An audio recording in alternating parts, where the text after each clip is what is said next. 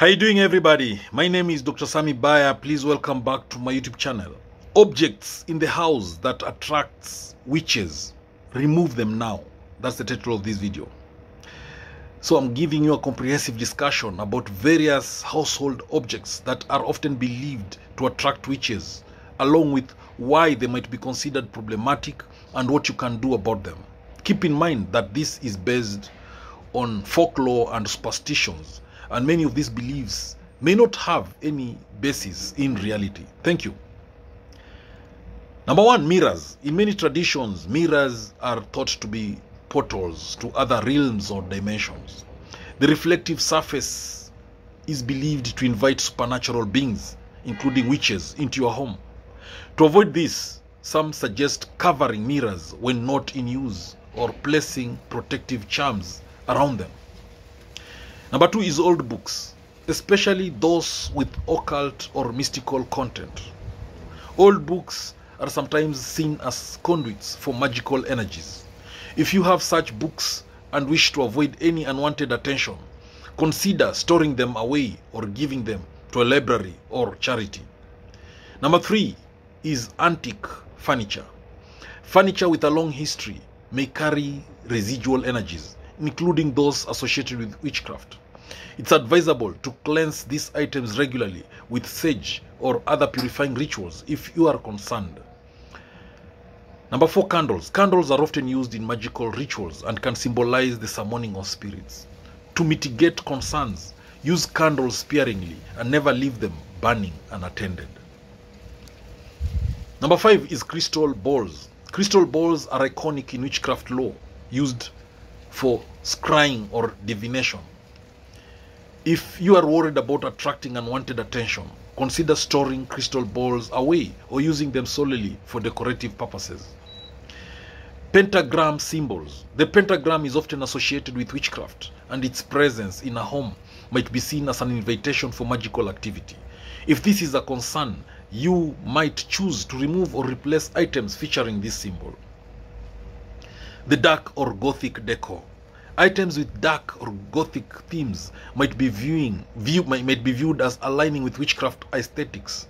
If you are uncomfortable with this, consider switching to lighter, more neutral decor. Number eight is herbs and potions. Herbs used in magical practices or potions can be seen as attracting supernatural forces.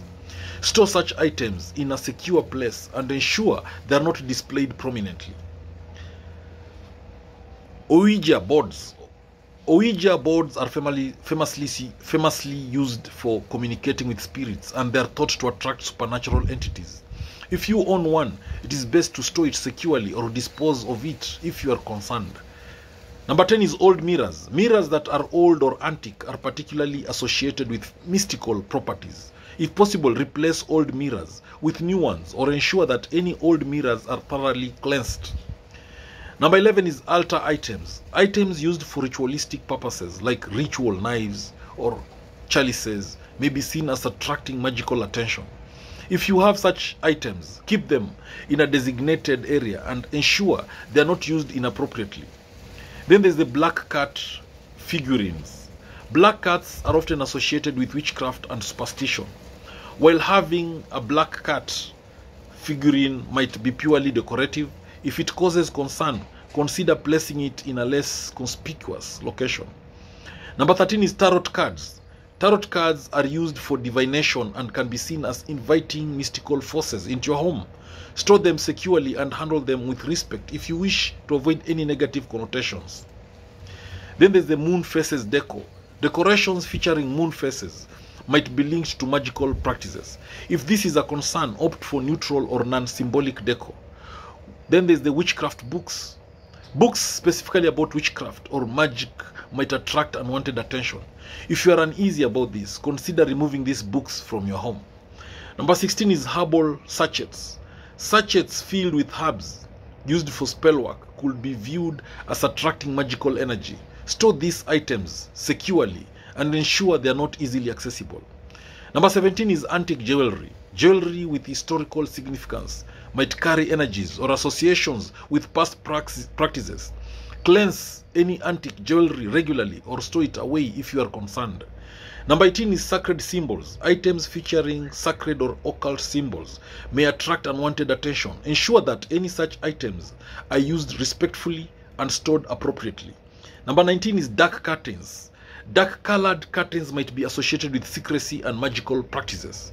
Opt for lighter or more neutral window treatments if this is a concern. Number 20 is personal altars.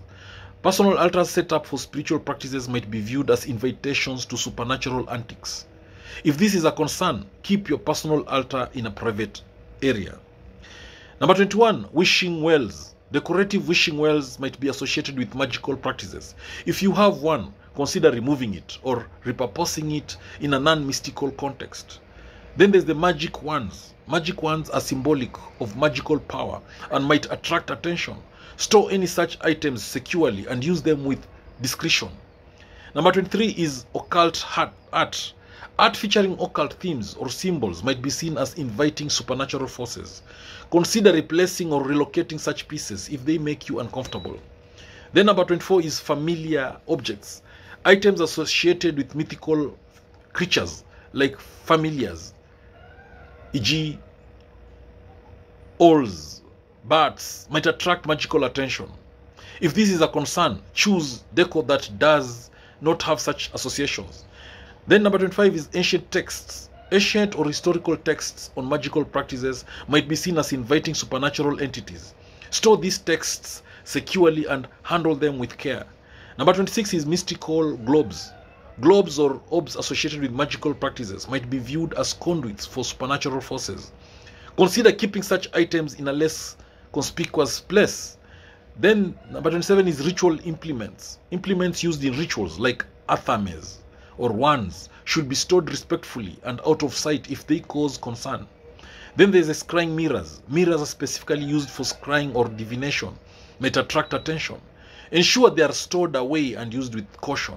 Then number 29 is magical herbs. Herbs known for their use in magical practices should be stored securely and not left out in the open. And finally, the occult symbols on clothing. Clothing featuring occult symbols or imagery might be seen as attracting supernatural attention. Choose clothing without such symbols if you are worried about this. Now, each of these items that I've discussed in this video is in the context of folklore and superstition. If you find that they are causing you discomfort or concern, it might be worth considering adjustments in how you manage and display them.